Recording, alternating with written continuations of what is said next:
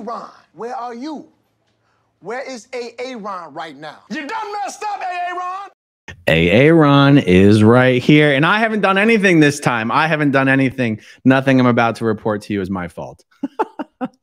Okay. So Danny Masterson's legal team has filed a motion to have the charges against him dismissed.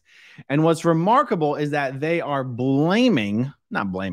they're using as the basis for their motion an interview that Tony Ortega and Chris Shelton did with the jury foreman shortly after the trial ended in a mistrial. And Tony Ortega talks about this on his blog today. This is on tonyortega.substack.com. It's going to be I'm going to try to keep this particular stream PG, or at least PG-13, to the best that I can. That's why I chopped off the first line of this headline. It's absolutely ridiculous what YouTube will suppress videos for, especially considering that the mainstream media can talk about all these things with no problem, and nobody says that's not family friendly. But all of a sudden, independent creators do it on YouTube, and it's a horrible, horrible thing. So anyway, so check this out. Tony Ortega, and by the way, this is all occurring in advance of a hearing that is scheduled in this case on January 10th. The first trial against Danny Masterson, who, for those just catching up here, Danny Masterson is a Scientologist, actor from that 70s show. He was on the show with Ashton Kutcher, also called The Ranch on Netflix, which he got booted from. And he was charged and tried for doing some horrible things to a number of women. And that trial ended in a mistrial, a deadlocked jury. So I want to make sure that everyone understands he was not acquitted. He was not acquitted. But when the jury ends in a mistrial, the prosecution has to decide whether to try again or whether to dismiss the charges. Those are really the only two options: try again or dismiss the charges. This hearing on January 10th is when we hope to find out whether the prosecution has decided to prosecute. In advance of this hearing, of course, Danny Masterson's team is going to ask for the charges to be dismissed. That's their job. It just happens to be interesting that what they're seizing on is this interview that was done with the jury foreman. Now, I can tell you there are a lot of people associated with this case who did not want this interview to occur and asked that this interview not occur just for this reason. But it did occur anyway. And let's see what Tony has to say about this. So ahead of Tuesday's hearing in LA, Masterson's legal team has filed a motion to dismiss. Oh, we're not going to say that word. Oh my God. Dismiss charges based largely on what was said in an interview conducted with the jury foreman from the first trial, which ended in a hung jury on November 30th. That interview was conducted by Chris Shelton and Tony Ortega and was posted, to Tony's blog and Chris Shelton's YouTube channel.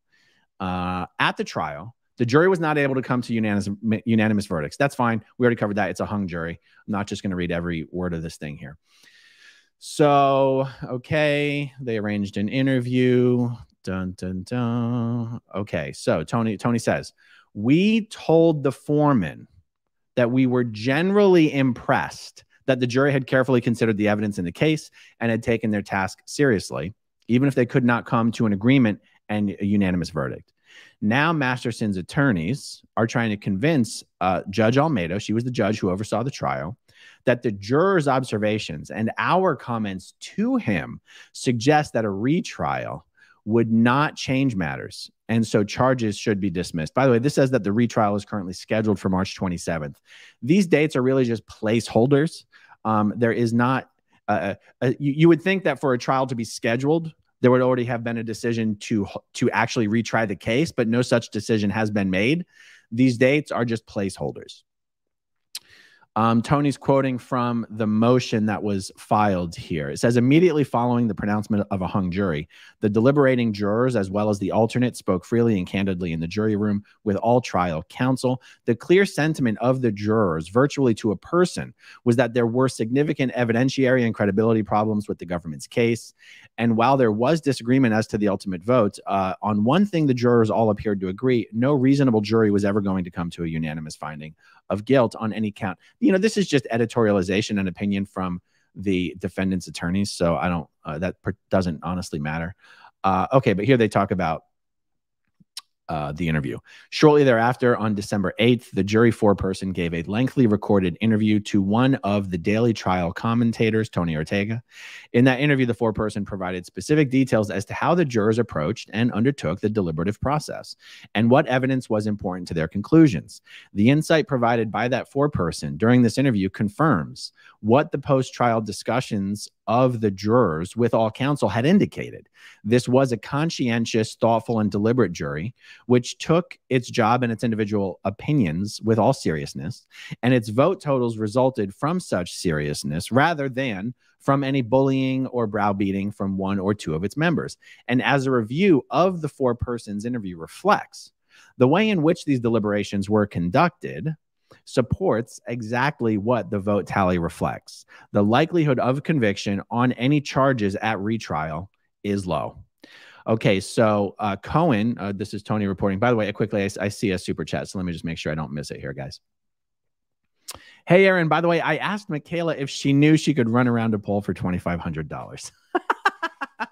Awesome, Elizabeth. Thank you for doing that. If you get a response from her, let me know. Oops, sorry, didn't mean to do that. Hold on. Okay. Back to what I was saying. Cohen later singles out our praise for the jurors' descriptions of how the jury had deliberated. Even Mr. Ortega, had to commend the jury for how conscientiously it approached its task.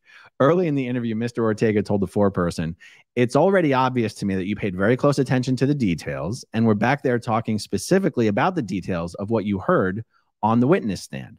I'm very impressed that you knew all this." Mr. Ortega later elaborated, "Well, it sounds like the methods you were using were really, really good.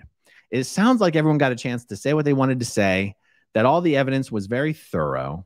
I think the thing people worry about in juries is you end up with one or two people that are really unreasonable and are not participating. But it sounds like you've kind of got people on both sides and that everyone was cooperating and participating." Similarly, after hearing the foreperson describe the jury's process, Mr. Ortega's co-interview, Chris Shelton, stated, "I'm not at all judging you guys for the decision-making process you engaged in. It sounds like you were passionate, you were in there, you were interested, you were doing the work that is expected of you, and I couldn't ask for anything more." Okay. So Cohen concludes that because this jury took its job seriously and could not convict Masterson, another trial would be a waste of time. What Cohen does not cite were multiple assertions by the jury foreman that the prosecutor, Deputy DA Reinhold Mueller, could have done a better job presenting the material, and that if he had, it might have made a difference. And in a retrial, that's exactly what the prosecution would take under consideration. Cohen then runs through each of the cases, citing the issues that the jury foreman had. I don't think there's any point in this video to just rehash all of this. Basically, in the interview that Tony did with the jury foreman, the foreman was giving examples of some inconsistencies that came up over the many years in various reports, in various police interviews. And the foreman actually broke it down by Jane Doe 1, Jane Doe 2, and Jane Doe 3. He was calling out the things that were sticking in the heads of some of the jury members who were going to vote to acquit. And it does seem weird to me that the jury foreman basically said, however, if the DA had done a better job presenting certain evidence a certain way, these things wouldn't have been a problem. I do find something a little strange about that statement. Like, the evidence either shows what it shows or it doesn't. Does it really matter how the DA presents it? Perhaps it does. I'm just, saying things off the top of my head. What do I know, guys? I just grew up in a cult. Oh, that was it. That's the end of this thing. Oh, hold on. Oh, my bad. That's not the end of it. Okay. It is Cohen's job, of course, to make the argument that a retrial would be useless. Yeah, I mean, it is. That's his job. And so it's not surprising that he would cite the jury foreman as an authority on how well a retrial would turn out. We're interested in seeing what Mueller's response is, and we'll be in the courtroom on Tuesday to hear it firsthand. Well, see, this is interesting because, I don't know, if you put yourself in, let me stop sharing this if I can figure out how real quick. Stop sharing.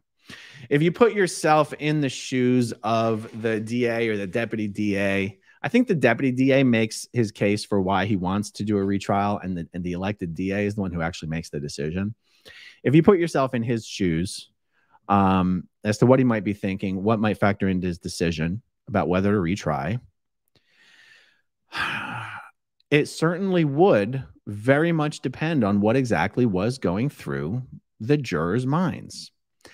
And for people who were concerned that perhaps an interview with this guy might sway the DA's decision on whether to retry, the more I think about it, the more I'm not sure that that concern really holds water. Because that would imply that less information instead of more would somehow be better for the DA in making a decision about whether to retry, when really you would want as much information as possible, good or bad.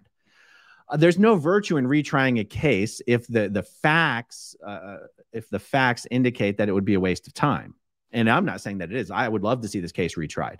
But if that was the concern, if the concern was that, oh boy, if the jury foreman gets up there and really, you know, craps on all of the Jane Does, that's going to affect the DA's decision. Perhaps it would affect the DA's decision, but it would be warranted. And that's why I think an interview with the foreman would not have been a mistake, even if certain people didn't want it to occur. The more information, the better. The more the DA understands what was going through those jurors' minds, the better. The more he understands anything he might have done, well, done wrong would be the wrong way to put it. Anything he understands about how he could improve his process, the better. And I'm not sure which way this is going to go. I've spoken to people very close to this case who have a high confidence level that it will be retried. And I've spoken to people very close to this case who have a high confidence level it will not be retried. What do I know, guys? I'm just a guy with a small YouTube channel who grew up in a cult. I don't know any better. My opinions on this subject are not more qualified than anyone else involved in this thing. And but I sure am biased, and I don't hesitate to call out my bias. People who understand how Scientology works, people who are in Scientology, in the Sea organization during the time that this stuff occurred, people who know the actors, in both meanings of the word, involved in this entire thing, know that Danny Masterson did this because they know, they are familiar enough with the Scientology side of the equation to know that the way Scientology dealt with all of this shows they know Danny did this. And I understand people go, oh, innocent until proven guilty. Innocent until proven guilty is the standard for the government, for the law. Innocent until proven guilty is not some universal truth. If you saw somebody commit a crime, you know they're guilty, regardless of whether a jury who wasn't there, regardless of what they say. I mean, I think you guys know what I'm saying? Like, so many people jump into the comments like, oh, he's innocent unless he's proven guilty. That's not true. If you know someone did something, they are guilty. And to you, they may not be guilty in the eyes of the law, and that's okay. These things are not the same. What the heck was my point? Oh, my bias. My bias is that I know Danny did these things, and that's why I want to see it retried, and that's why I want to see him found guilty. And yet I am at the same time willing to, I acknowledge there is a difference between knowing somebody did it and being able to prove it beyond a reasonable doubt to a jury. They're two different things, and I recognize that. And I think the DA has an uphill battle, and I hope they take on that battle anyway. Let me see. I see a thing here. I know I'm way off topic, but I think I know how anyone can legally sue Scientology for the crap those crazies do. All right, Elizabeth, shoot me an email. Let me know. I mean, it's fine. Thanks for the super chat. So that's my bias on it. But you know what would be refreshing and honest is if everybody who covers this trial actually acknowledged their bias on it, instead of covering it and pretending that you're unbiased and pretending that people who are biased aren't quite up to your level and you're the only one who's unbiased. Like, it gets a little silly after a while, I must say. So, you know, that's me. That's how I'm talking about it. Those are my thoughts on it. We're going to find out what is it, already the 7th? Is it the 6th? It's the 6th. We're going to find out in 4 days, fingers crossed, hopefully, whether this case is going to be retried. And whatever we hear, I'll give you guys an update on it. Thanks for tuning in. I have one more live stream I'm going to do today. Warning, it is not safe for work. It is about the abuse, the types of abuse that I've been exposing on my channel the last couple of days, the abuse that occurs in Scientology. That one will be, again, I will unmonetize that one so that I can really speak my mind. So join me soon. Hit that subscribe button, hit that notification bell, if you will. And that's it, guys. Talk to you soon. Okay, if you want to see my rock and roll songs, click right on this guitar. And if you want to see a different one of my videos,